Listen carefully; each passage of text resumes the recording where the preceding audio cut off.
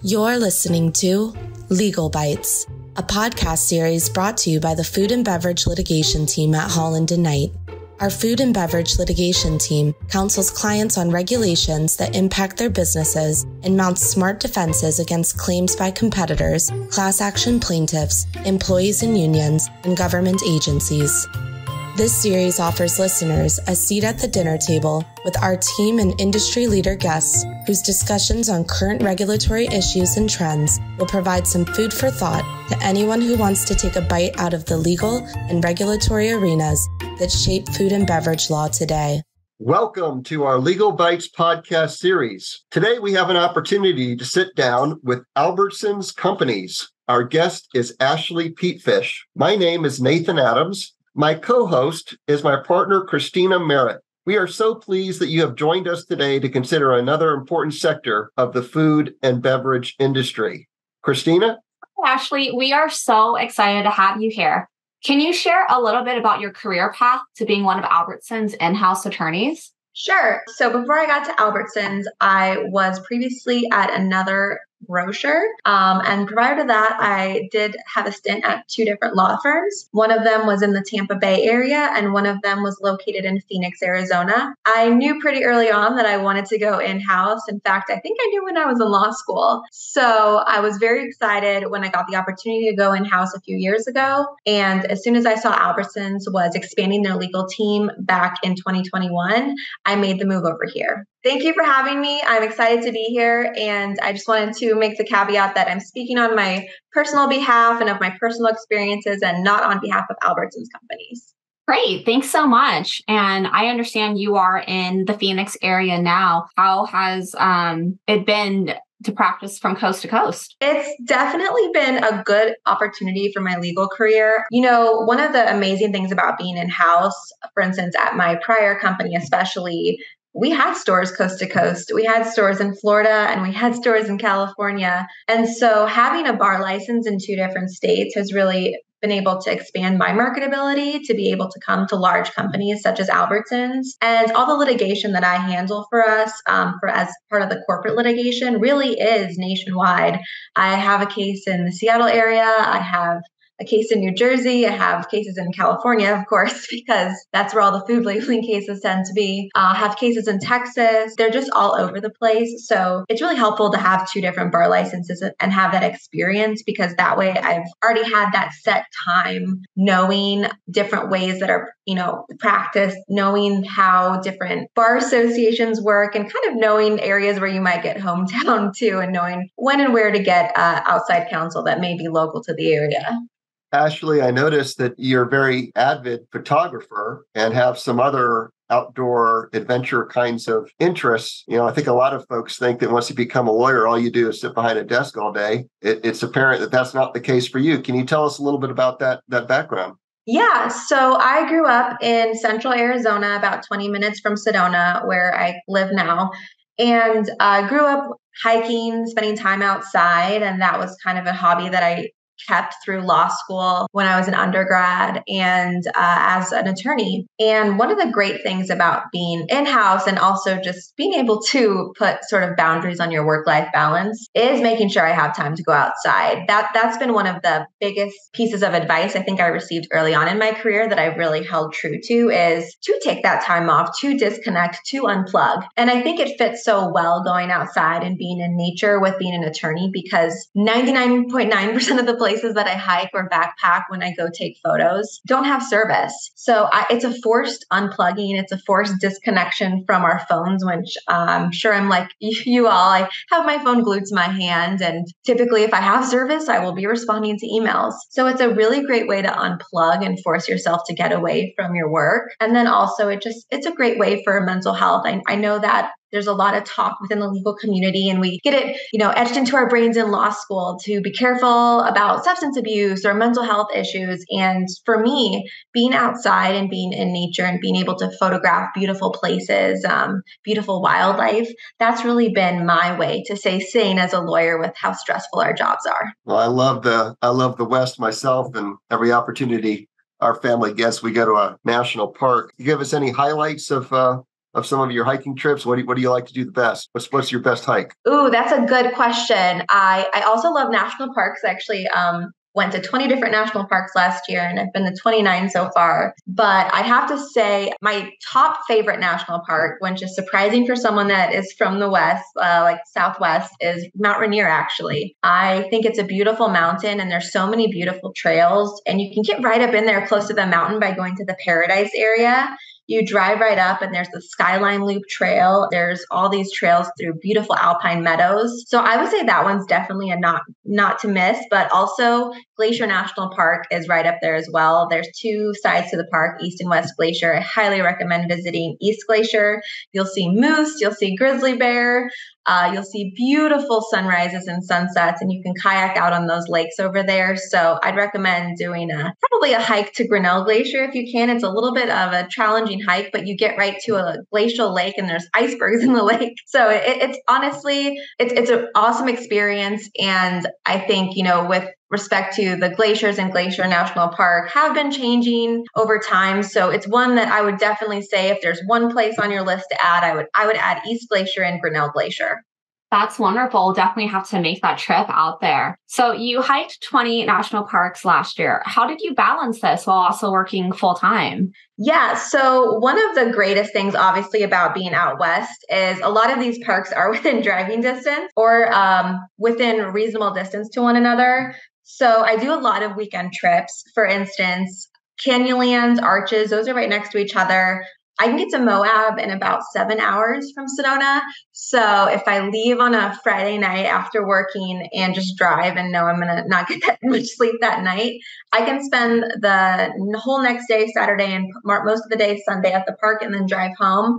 And then for the California parks and like the ones up in, near Glacier, Teton, etc., what my fiance and I like to do is twice a year we go on a big road trip, and we usually do it over the 4th of July, and then we do another one over Labor Day. And that's really where I take the bulk of my vacation time. Is I take a week and a half, 2 weeks, and then you can also bookend free day off with the Labor Day or 4th of July as a vacation day, and that way I'm able to see a ton of stuff in a short amount of time. So I always recommend to people to, try to take a lot of weekend trips, but also to take a big trip, plan a big road trip, plan a trip where you're going multiple places. We were able to do Yosemite, Sequoia, Kings Canyon, Death Valley, Joshua Tree, the Eastern Sierras, Channel Islands, all in one fell swoop last year over the 4th of July. So it's possible. You just got to plan it out in advance. But that's really the way that I managed to do all of that is plan it out in advance and then try to find a ton of places that are close to each other. Wow, that's incredible. Do you have additional pieces of advice in addition to going outside and keeping up with your hobbies for work-life balance? Yeah, I always tell people that when they start a job to set that expectation early, because I have had jobs where I didn't set that expectation. And the more that you give, the more people will take. If you make it your reputation for being the person that will respond anytime, whether it's 2 a.m.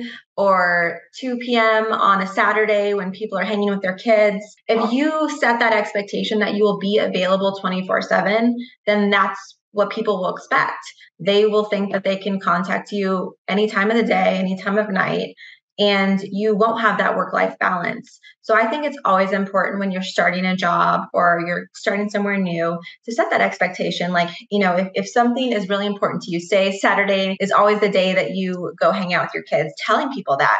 I'm always going to be unavailable on Saturdays. Say your kid has soccer, and if every Thursday at 4 they have a soccer game, okay, well, every Thursday I'm going to come in early but leave early so that I can go to that. It doesn't have to be kids either. It could just be other members of your family. For instance, something that I've set early on was I am very close with my grandmother. I've helped take care of my grandparents my whole life. And so that was one of my things was I'm going to go out and help my grandparents. And sometimes when they need help, I might need to make my day more flexible. And that's just something that's important to me. So I really think setting expectations early on, but then also when you are on vacation, when you do take time off, don't check in all the time because I've seen so many people where I see they have a PTO day, but then they're emailing all day. And especially my legal admins or paralegals, I'll actually reach out to them and I'll say, what are you doing? Get offline. Because I I want people to take that time. That time off is really necessary. And it's really important to make sure people don't get burnt out. That's great advice. Well, we really appreciate the chance to talk with you generally about the industry that Albertsons is part of. And I wondered if you could just tell our listeners a little bit about the company. You've already alluded to the fact that you're in multiple states, but kind of give us a company bio, if you would. Yeah. So our company is an interesting one because we have a ton of banners under the Albertsons Company overarching name. And so we have Safeway, Albertsons, Bonds, Jewel Osco, Acme, Shaw's, Tom's Thumb, United Supermarkets, Randall's, Albertsons Market, Pavilion, Star Market, King's, Market Street, Hagen, Cars, Andronico's, Balducci's, Amigos, and Lucky. So we have a ton of banners underneath the Albertsons Company. And it's really unique because each banner kind of had their own personality, but before coming under Albertsons. So our stores are a little bit different, but we do have a One Best Way where we sell our own branded products within all of our stores. And we do try to keep our stores consistent so that if you're walking into a Safeway in Southern California or in Albertsons in Idaho, you're going to get the same feel and experience and know what to expect. We have over 2,200 stores and we have stores in 34 states. So we are pretty much all over the country, all over the West Coast, got the Mid-Atlantic and East area. And we've got, for instance, in California, 5 different banners. Texas, we also have five different banners. So even within the states that we're operating in, we do have different banners and names that people see when they're walking into our stores. So it's really an interesting company and it's a great place to work because you're always going to see something new and exciting. And, things are a little bit different because we have our stores separated within different divisions. For instance, I am within the Southwest division. So within the Southwest, there's historic stores in certain areas. We have different states and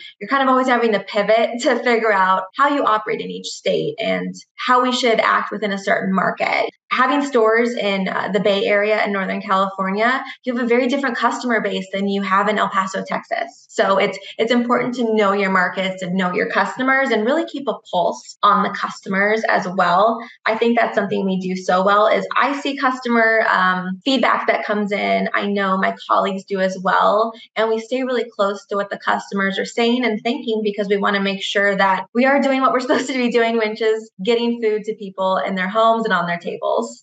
Awesome. Speaking about the pulse of the customer, I'm sure I'm not the only person who has noticed that there's been more premium offerings to consumers. Has the Albertsons Companies thought about putting in coffee bars or wine bars as part of their in-store experience? So we do have Starbucks within our stores, and that's kind of the focus of having those offerings. We have a great partnership with Starbucks. And I think right now with the Starbucks and kind of the seating areas we get with them, that's really where we have our focus within that. And the Starbucks employees are actually employees of our stores.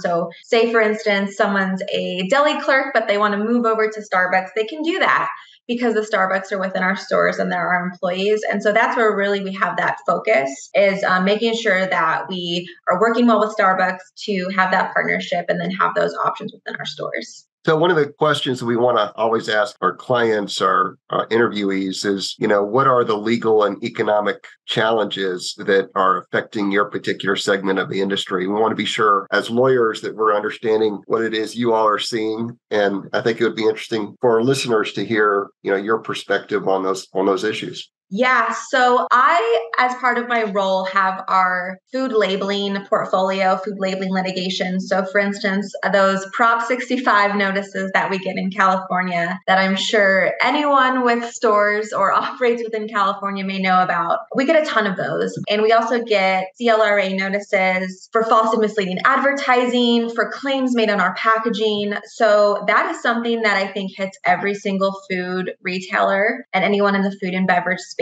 And, there's been some great organizations like Grocers Association that try to sort of get these retailers or grocers together to sort of help us brainstorm ways to combat some of the labeling claims we see or share advice. But really, it's very cyclical. So I would say a couple years ago, it was chocolate. It was dark chocolate. I think we got so many Prop 65 notices for dark chocolate products. Recently, it's been oils like avocado oils, olive oils, any sort of oils we've been getting notices for.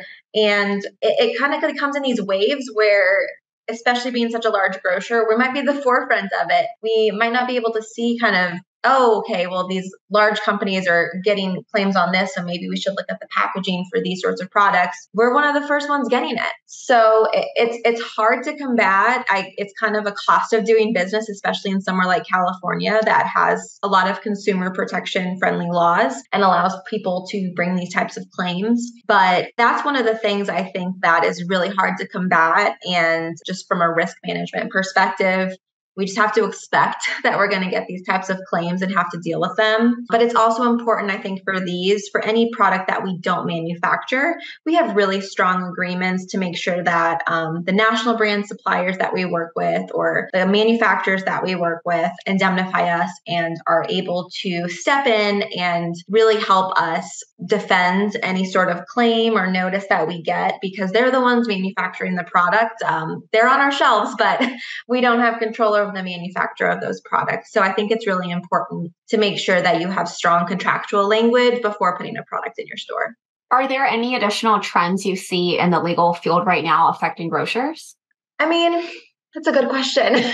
I think as grocers move into technology space, so I think the post-pandemic landscape of wanting to offer digital offerings such as pickup and delivery and really having that e-commerce perspective really, I think, is new to some grocers. And a lot of us have had to step up and, expand e-commerce very quickly. But we're seeing a lot more patent trolls. We're seeing a lot more sort of digital type litigation or demands come in. And so I think that's something as grocers and retailers in the food and beverage space continue to want to be able to offer food and beverages and wine and anything to the consumer via the mobile app or the web.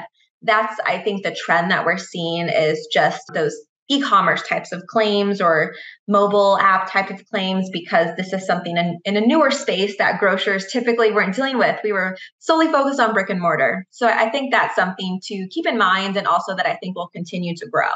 You mentioned the labeling claims. What do you do when you get that kind of a claim? When you look at the labels, do you have any kind of process that you go through?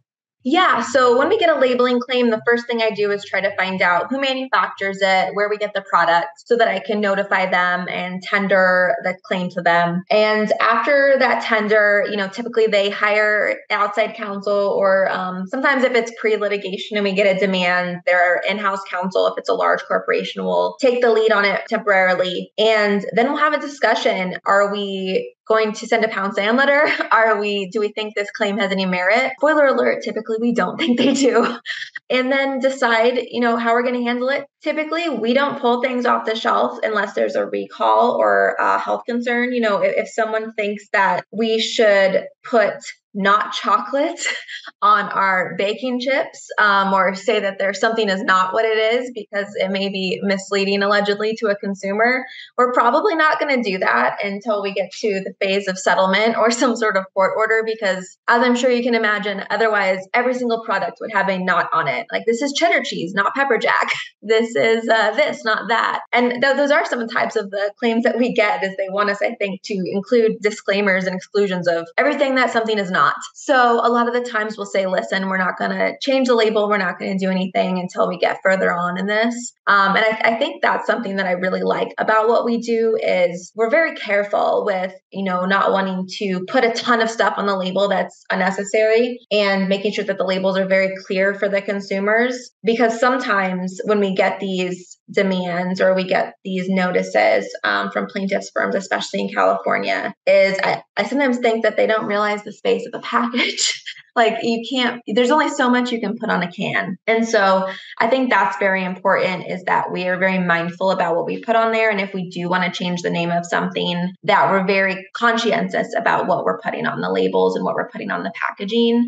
So I think that's something that's really important to know, is just when you get a claim, I know a lot of people think, oh, we should just pull the product and change the whole label.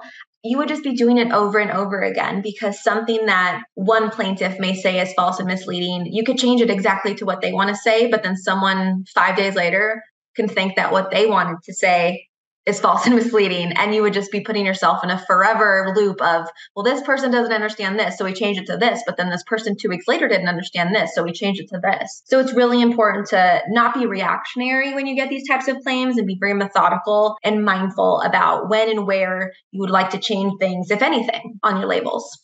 Ashley, that's really helpful. I'm just curious if you could ask a plaintiff's lawyer or your own defense counsel to do one thing that, you just, boy, if they would just do this, that would be great. Does anything come to mind in response to that question?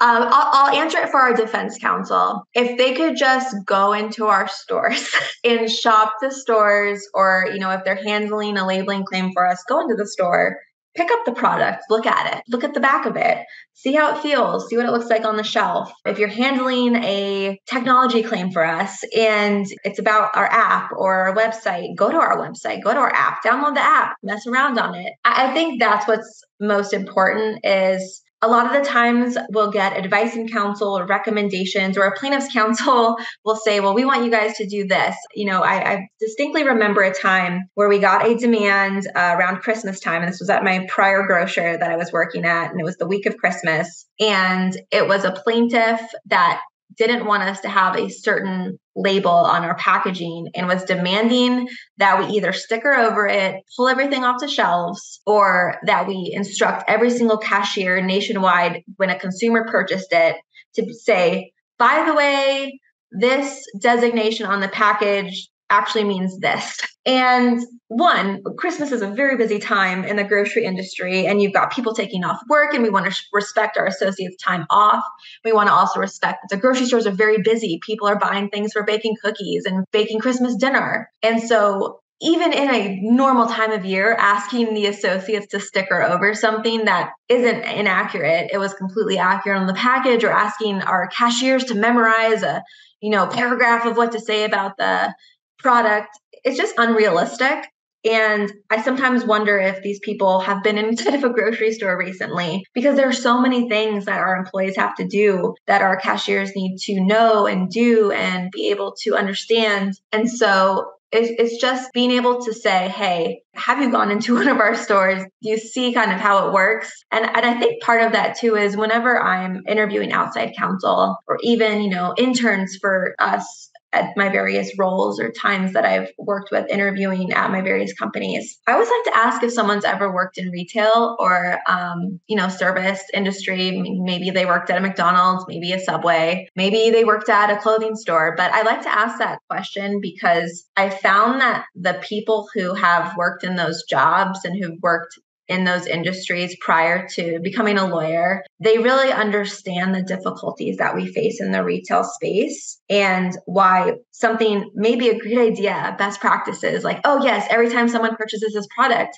have them pull out this laminated sheet of paper so that they can tell them this information. That's never going to work in a retail grocery environment. And so I think that's something that's very important, is even if someone doesn't have that background work experience prior to becoming a lawyer, to get out in the stores, wherever your client is, go visit their locations, try to get out in one of their stores, look at their products, touch and feel their products, talk to their employees, engage with them. And then you'll have a better understanding of how their business operates and what's possible and what's not possible. Wow, that's awesome. I never realized how important my high school jobs might be, in light of what you just said, Ashley. So that's really great. Well, thanks to Ashley Petefish for this informative and interesting insight into the grocery retail sector of the food and beverage industry, and to my co-host, Kristina Merritt. Most of all, thanks to you for joining us today. Please plan to join us for our next Legal Bites podcast. Have a great day. Thank you for listening to Legal Bites. For more information on our food and beverage litigation team, please visit hklaw.com/food and beverage.